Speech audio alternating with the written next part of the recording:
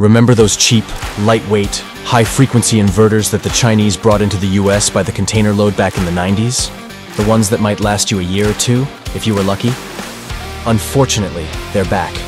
Only this time, these Chinese manufacturers are stuffing these lightweight, short-lived, low-surge inverters into larger, more modern-looking metal and plastic boxes with little to no improvements to this outdated high-frequency technology, with claims that they can safely power your entire home.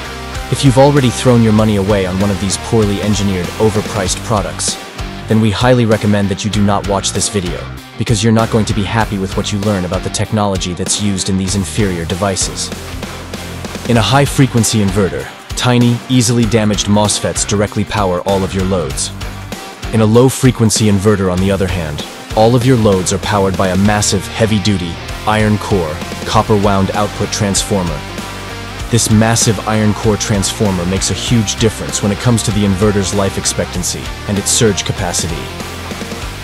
Another major issue with many of these high-frequency solar generators and inverters is their overload protection.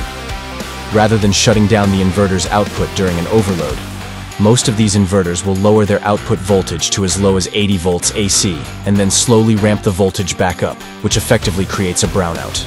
The problem with a voltage brownout is that in order to maintain the load's power draw, the load will cause an increase in the amount of current that is drawn, which can damage the windings of electric motors and the insulation of wiring in your appliances, which can eventually lead to short-circuit-induced fires in your electronics and appliances.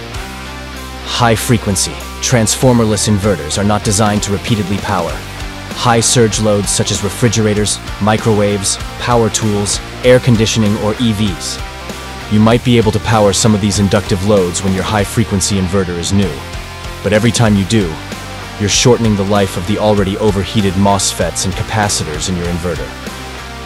Another issue with these high-frequency inverters is that in order to qualify for any of the available state rebate and tax credits, or to even pull an installation permit, an inverter must meet UL 1741 safety standards, and most of these Chinese-made high-frequency inverters are not certified for UL 1741. High-frequency, transformerless inverters operate at a much higher temperature due to their high switching speeds, which makes them far more prone to early failure.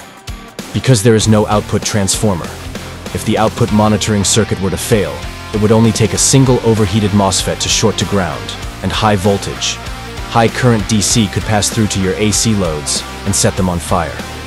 In light of this, whatever you do, never attempt to charge an EV or power a computer with data that you care about losing with a high-frequency, transformerless inverter.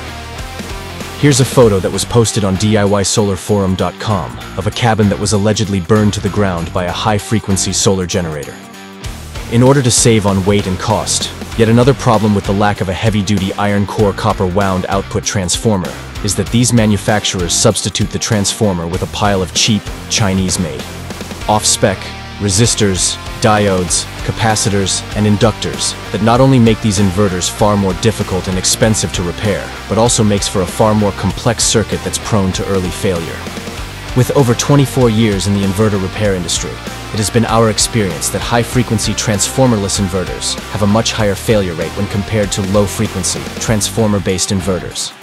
So it is our recommendation that if you're planning on powering inductive loads in your home, such as microwave ovens, refrigerators, power tools, or AC units, that you purchase a UL-listed, hybrid, low-frequency, pure sine wave transformer-based inverter charger. We're the Inverter Doctor. Since 1999, we have provided inverter repair services to thousands of customers nationwide. Based on that experience, we know full well which inverter technology works and which inverter technology doesn't. In our professional opinion, when it comes to safety, performance, and reliability, a high-frequency solar generator or inverter is the last thing on earth that you want to power your home with.